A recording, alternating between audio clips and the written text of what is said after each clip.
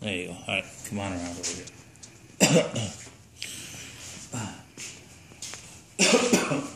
Here's where you did some wicker repair? Yeah. We're down here at Timeless Arts Refinishing in Grand Rapids. 616-453-8309. Find us on the web at www.timelessartgr.com. Obviously, we're in Grand Rapids. But today, we're talking about a little wicker repair. I got these chairs in last week, and it was kind of broken up in through here. So I've been doing a little repair in here, and I'm actually working on the arms first. Can you show these arms, Sandy? Mm-hmm. The arms were pretty bad. Well, how did you repair them? What'd you use? I got a little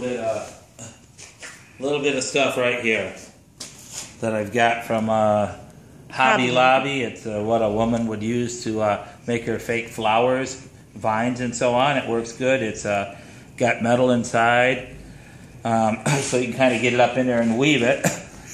And so what I did is this one was pretty bad, and you can see it looks a little ugly in here yet. But what's going to happen is it's got a lot of thick paint on there, and I'm going to kind of come in here and lightly sand this and form it and play with this area here until it takes enough paint to where it looks good.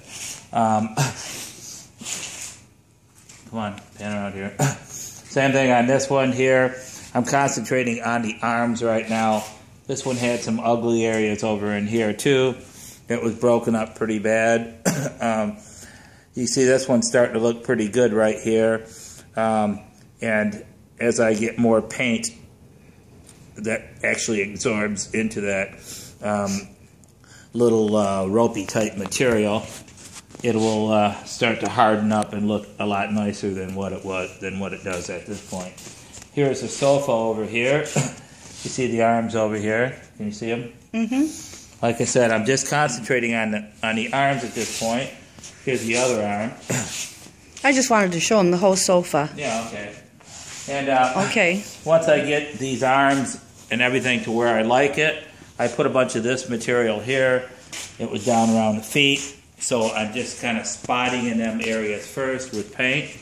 After that, I'm going to take a wire brush, a bristle brush, not really a wire brush, a bristle brush with some naphtha, and kind of scrub the whole piece down. We'll sand the piece first with some 220 paper to knock any chips off it. Then I'll take the bristle brush with some naphtha and go through everything. And then after I'm all done with that, I will finish painting the chairs. But first off, it was repair on the arms, and I'm going to get as much paint sucked up into this material right here as I possibly can before I start to spray on this. Now, actually, this material here, you're probably thinking, why are you using that? Well, I've seen this on wicker chairs. There's some other wicker chairs in the shop that have this on it.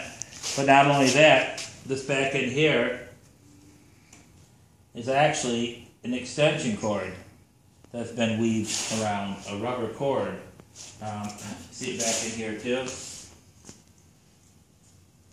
So I noticed that as I was working on the piece. So. Okay, there's that one. Do you want to talk about the red chair? Yeah, but why don't we hit that video off?